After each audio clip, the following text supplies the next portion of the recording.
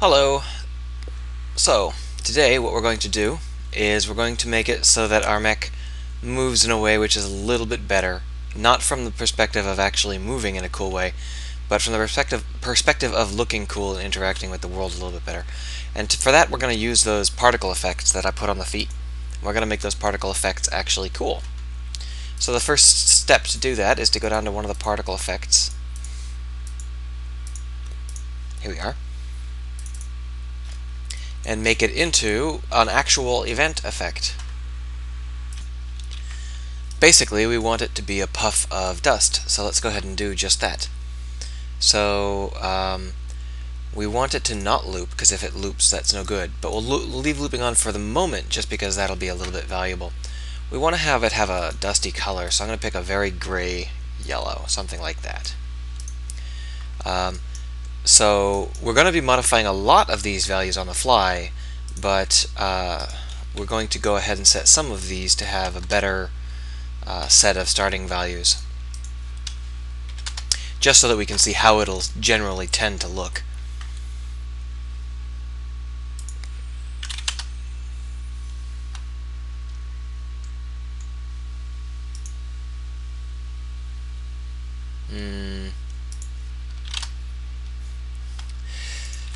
So these particles are happening in zero gravity, so they don't have the same fall off that you'd normally get in a atmosphere, and rather they're happening in a non-atmospheric environment. They have a small gravity. So we're going to go ahead and make their speed, their size a little larger here, but we don't want it to be really obnoxious, so we're going to go ahead and reduce their size over the lifetime, like this. Put in a dot. Thank you. Go ahead and do it like this.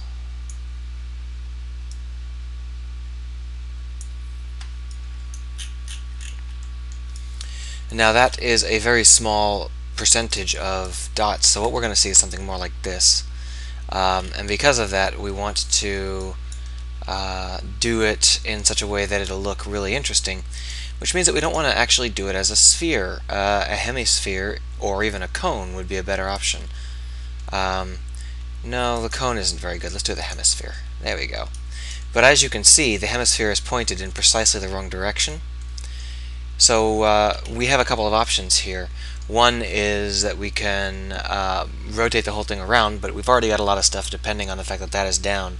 Another option is that we can invert the speed, which will make it hemisphere in the opposite direction. Or rather, it'll be a hemisphere and it'll pass through the 0 point. But we want to have a lot of random variables here, so let's go ahead and add them in.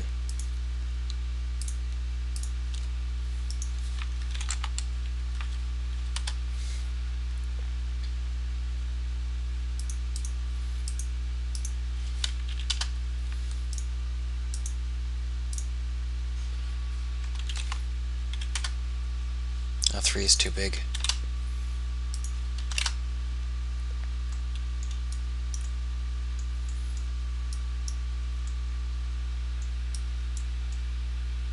Alright, so let's go ahead and see how that looks. And the way we're going to see how it looks is we're going to go ahead and save this as an asset. We're going to name it something else.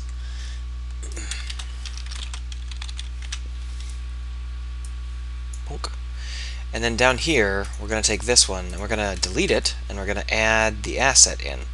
Now when we change one, they'll both change. But we do have to actually make it so that the main camera remembers both of them, since we just deleted one and re-added it in. Now, of course, this is going to look ridiculous because it just runs for 5 seconds and then stops, which is silly.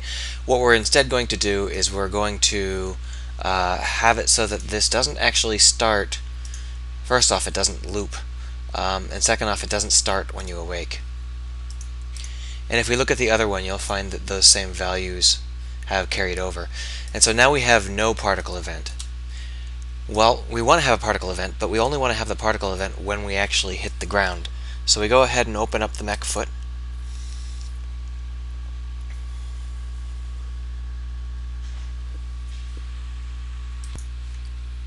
Alright, so here's the mech foot. And you see how we've got on trigger enter? That's our collision. So we're going to go ahead and say that particle system, and that's a Unity inherited basic thing. So if a particle system has been created on a game object, that will point to it. And, well, there's a particle system on this game object. So we're just going to go ahead and emit a certain number of particles. How many particles do we want to emit? Well, let's have it based on the speed. How about mech.rigidbody.velocity.magnitude times 20. We also are going to go ahead and this motion thing where we decrease the motion, instead of on trigger stay, we're only going to have it in on trigger enter. So you only decrease your motion once each time your foot hits the ground, which will mean that we don't have to do this time.delta time thing. Instead, we can just multiply by a fiat. Let's go ahead and make it 0.98. Alright, so let's go ahead and hit play. No? You didn't like that? Because it's not an integer value? Picky, picky, picky. No, not infinity.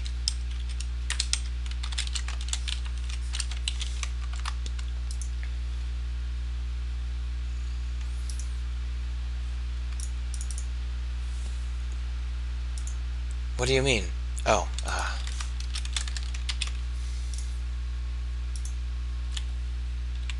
So now when we hit the ground, we should emit a puff of smoke. Poof, like so.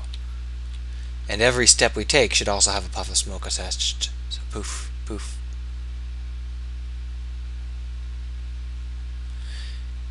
But we're only getting a puff of smoke from one foot and not the other. The question is why? And the reason is probably right here.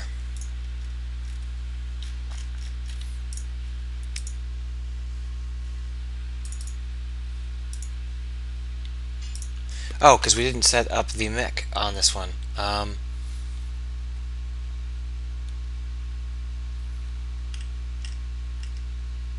Mech. Is it the player or I can't remember? Player. Okay.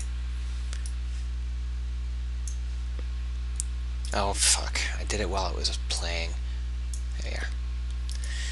Unity really needs to have the screen change color from dark gray to, say, yellow when you're playing. There we are. Now it's running better.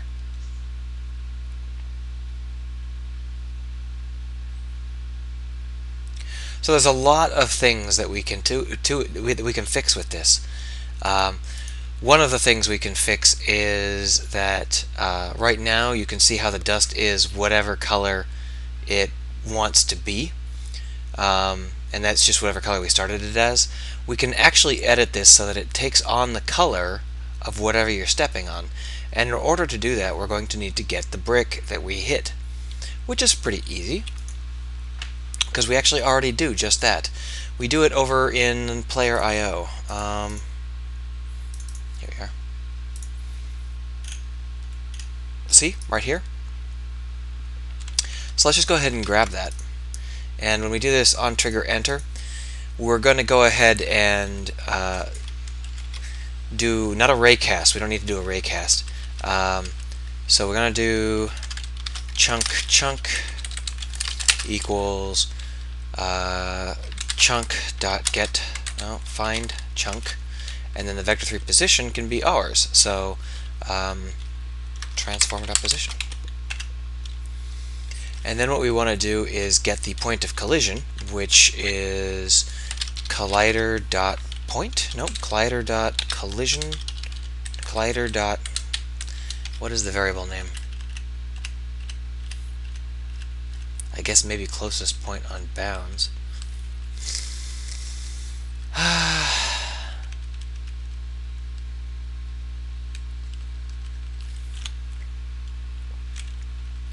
I don't happen to see it, so we're just going to use our position. So vector3 p equals transform.position plus vector3.down divided by 20, just to get us a little bit down. And then we're going to do divided by 10.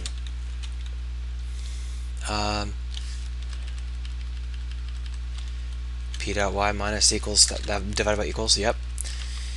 Don't need the selected inventory trick. But we do want to do that. No, wait.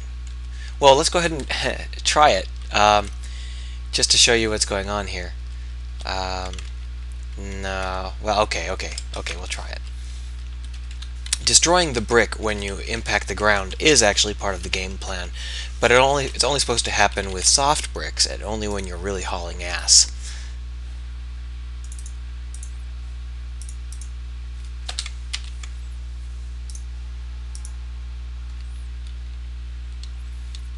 But right now he should fall straight through. Boom. Nope. Is it not actually working? I think it's probably detecting the brick above the one I want it to detect. Alright, no problem. Let's go ahead and change this to plus vector 3 down divided by 2. Sorry for the sniffles, I'm having really terrible allergies, just hideous allergies. Null reference exception. Alright, so it's not work. Oh, see, it did work. Yep, so it works sometimes and not others. And that's probably just because the Y offset is... See, the foot itself, the collision for the foot is actually a sphere, and it usually hits very, very close to the edge of the sphere. So we're going to go ahead and make this divided by 1.3f.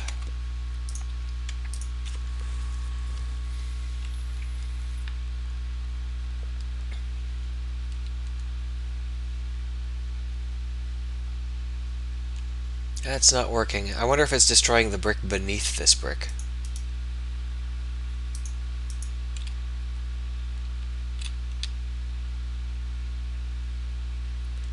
That seems likely, actually. We can test it by walking over here.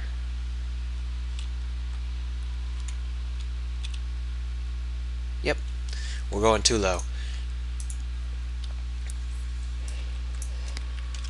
So the problem wasn't that I had too little, it had too little offset. The problem was that I had too much.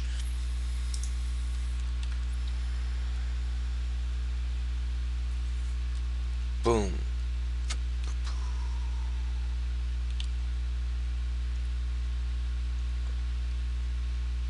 That looks like it's much better. May not be perfect yet, but it will be. It will be. But we still haven't addressed the fact that we want the smoke effect to have whatever color the tile is rather than whatever color it starts with. So to do that, we're going to go ahead and put in a check to see what kind of brick it is. But first, we need to determine exactly what's causing the error here. Map xyz equals 0. So we have this enumerator where we're calling the create visual mesh on an object that is probably non-existent. So we're going to go ahead and if this equals null, return. Which is actually going to cause us a problem because we're not letting go, and we need to do this.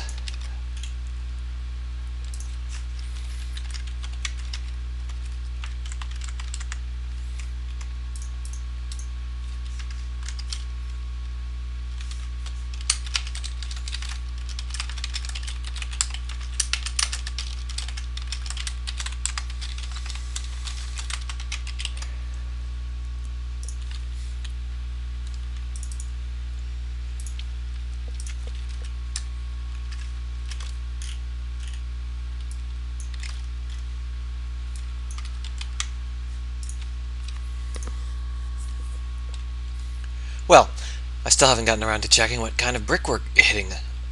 We still have the problem where we're screwing this up. What's going on? Yay, debugging. Well, that's interesting because we explicitly check and see whether this is equal to null. So evidently, there's something screwy going on with... Hold on. That's some stupid bug. I'll figure it out later. So right now what we want to do is we want to actually grab the brick in question, and we can do that right here.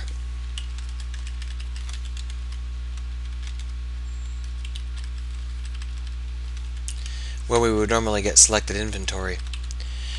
But instead of just getting selected inventory, we're actually going to go ahead and grab the texture for the brick.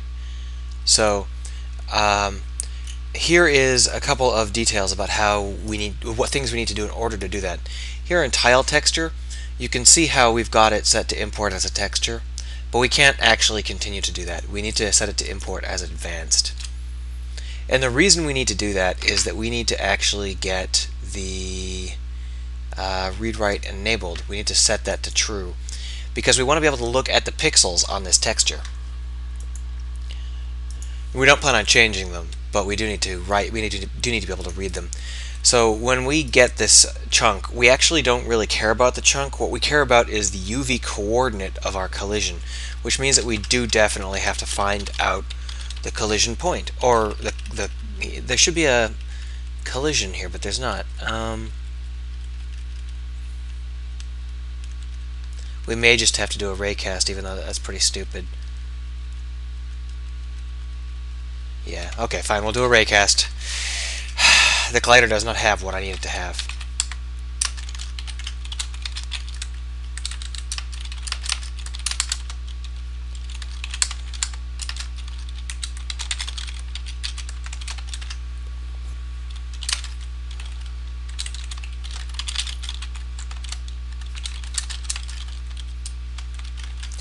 So if we have a collision,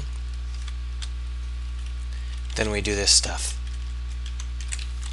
And now what are we going to do exactly? Well, first things first, we're going to go ahead and say that P equals hit.point plus vector3.down divided by 10. Oh, I don't need to close it. No, what am I talking about? These just need to be tabbed in. There we go. But in addition, we need to get the vector2 UV coord equals hit.uv. Now texture coord. It's not called UV coord. It's called texture coord. And using this, we can go ahead and determine the position in the actual image that we want. So int image x equals UV coord.x times image. I need to get the actual size here, which I think is in world, isn't it? So let's go ahead and take a look.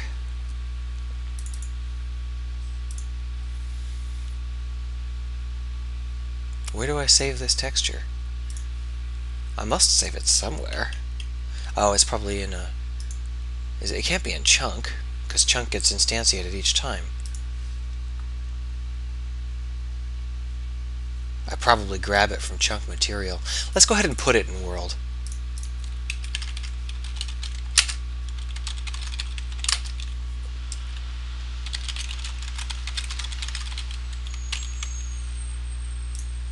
And we'll go ahead and do some stuff with that later. But for now, we need it here. And now we can go ahead and grab that by saying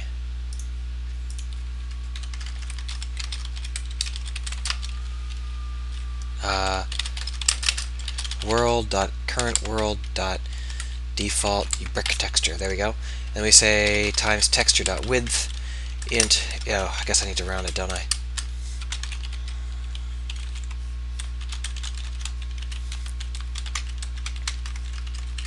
Int image y equals UV coordinate y times texture.height. And I'm not sure, we may have to invert that y. We'll find out very soon here. And then what we want to do is we want to say particle system dot start color equals texture dot get pixel image x image y.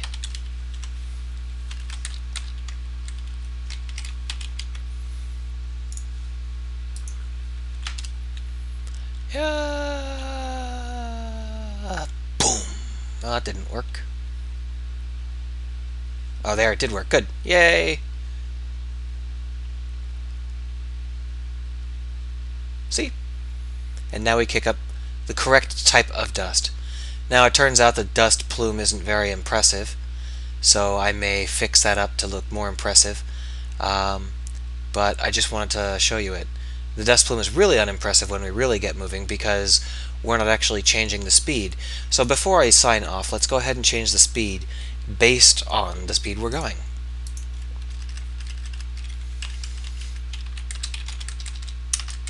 Particle system dot start speed. Start speed. I don't know. I didn't happen to see that. Whatever. Equals mech dot rigid body dot velocity, and that means that the foremost wave will catch up to us. Just it'll stay apace. Yes, of course. I forgot to put the magnitude in, didn't I?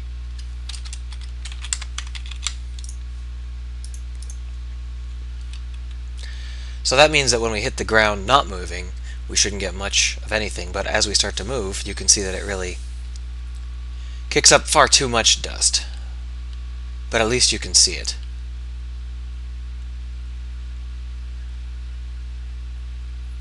I have a feeling that I crashed the chunk generator somehow. There are some bugs building up that we'll need to fix. They're all involved with the chunk generation process, and since I'm planning on replacing the chunk generator, I don't feel too terribly pressed to do that. Debugging a system you plan to replace is a thankless task.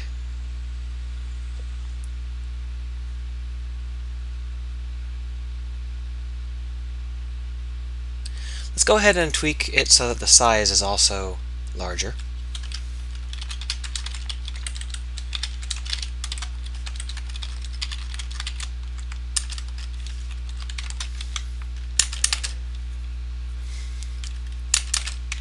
There we are. That ought to be a little bit better.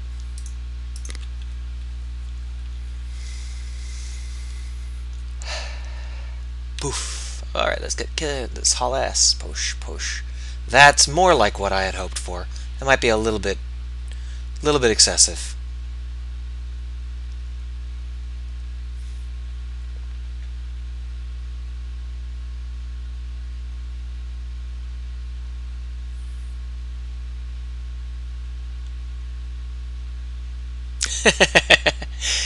Well, it can be tweaked later. I wanted to show you it in action here.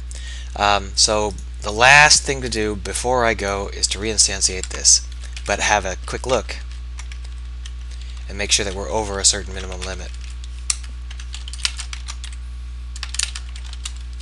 Now, in reality, we could check which kind of brick it is, and later on we'll actually change the brick definition stuff so that it includes a hardness value, but that's much later. So for now, that's it for today. Thank you for listening.